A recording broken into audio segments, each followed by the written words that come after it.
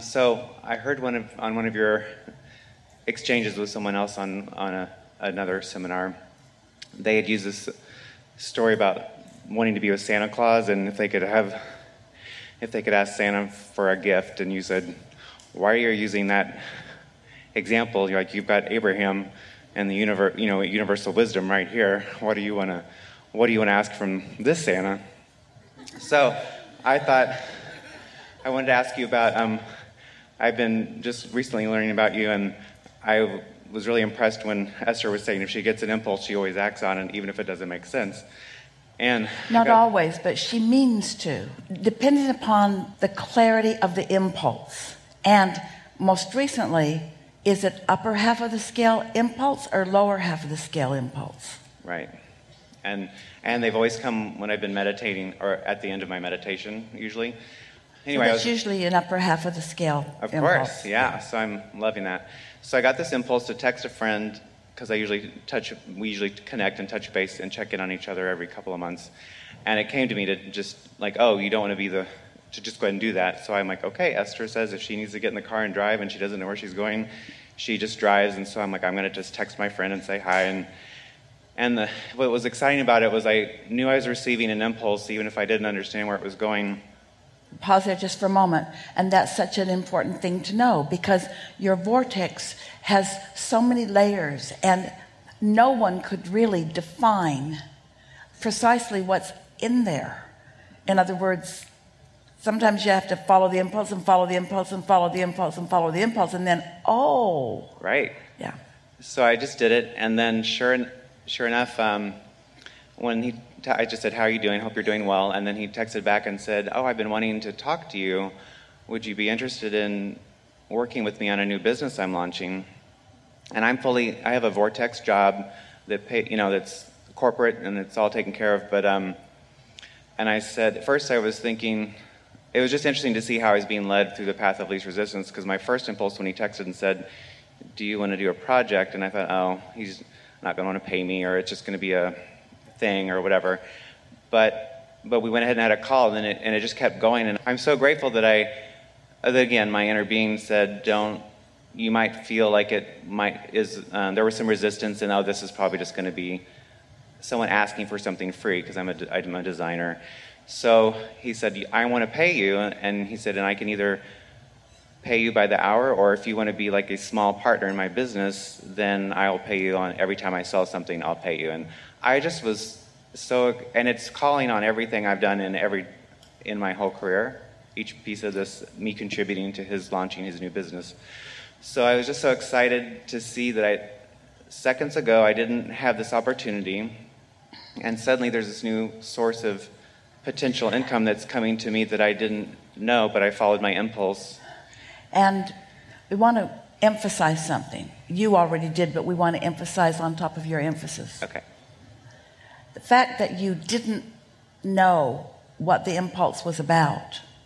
Had you known that he was going to offer you something to do, you may not have called. You may not have gone there, because you're trending with either this person or with this kind of situation is they're going to ask a favor of me and they're not going to want to pay me. But since your inner being knows that is your belief, and your inner being also knew that wasn't the situation, then your inner being didn't give you more insight about what it was about, or you may not have made the call. Does that make sense to you?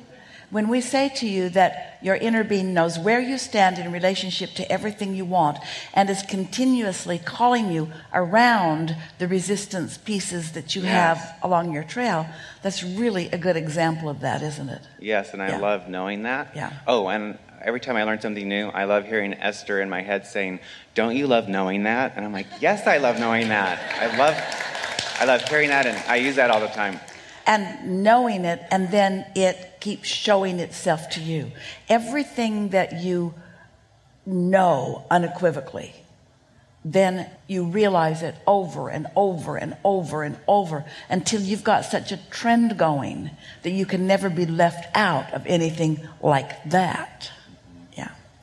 So with the Santa Claus thing, it was more about when you have the opportunity to be with Abraham and to chew on something, even if it's not a problem, I'm excited about it, and I expect it to just continue to grow, and because we're still in the launch, we haven't launched yet, but I was just so excited about something new that came to me that I didn't even know was going to happen, and it's because I've been meditating. And so, is there anything that where I am now? Is there anything that now that I have access to Abraham, that you would want to tell me about this job or about this new opportunity? Once you understand what you understand, then it can be extra satisfying to turn up the gas a little bit. And by that we mean now for you is a good time to do more scripting. In other words, more deliberately guiding things the way you want them to be. Now, this is the best conversation, because think about the subtleties of what we're talking about here. Don't turn up the gas and don't try to figure it out before you can figure it out. That went really well. But then as it has been revealing itself, but as you realize what's being revealed, now you get to get your hands more deliberately in the clay. And you get to add more of the details of things that right now this red hot minute would please you in the process. A very common question on the Abraham Now broadcast that people submit every week goes something like, am I really just supposed to sit around and wait? And the answer is, only if you're resistant in nature.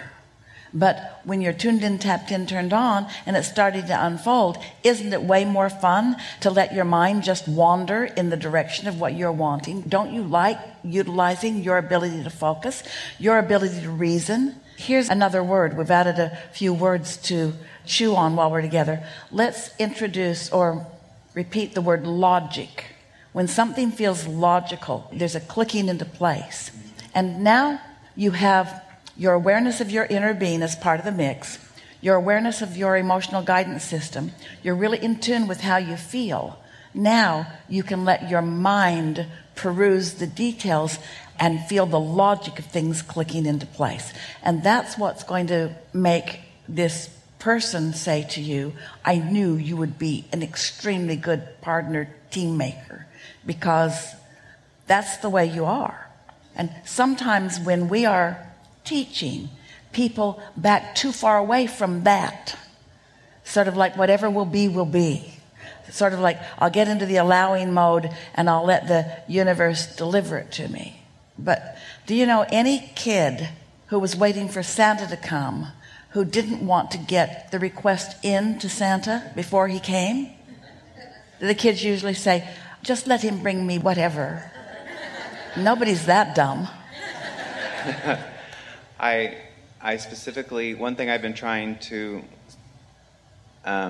navigate is specifically, I'm an efforter, and I realized you'd said that so your source, your inner being, is the best manager, negotiator you could ever want, because they're asking people to call this person and they're lining things up. And so I really resisted the temptation to say, okay, we really didn't talk about now what was the dollar amount again that I'm going to get every time something sells, and I thought, I kind of felt like that was probably efforting, and I kind of got more of the intuition to just let source manage for me and not try and effort and lock down something specifically. Well, if you feel uncomfortable talking to this person in an attitude of having an agreement, at least tell yourself what you want to get, what you expect to get.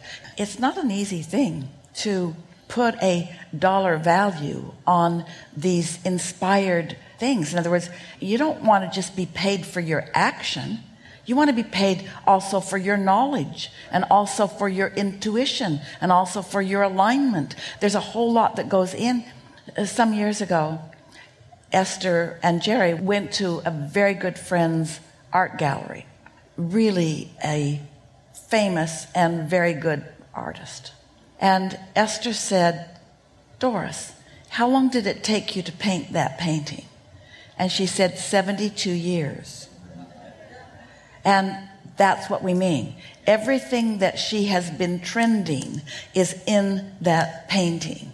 And that's what your friend is wanting to collaborate with, not just some action. That sort of talks to you too, doesn't it, about what we were talking about earlier? Yeah. Enough? Yes. Really good. Thank you. Really good. Really good.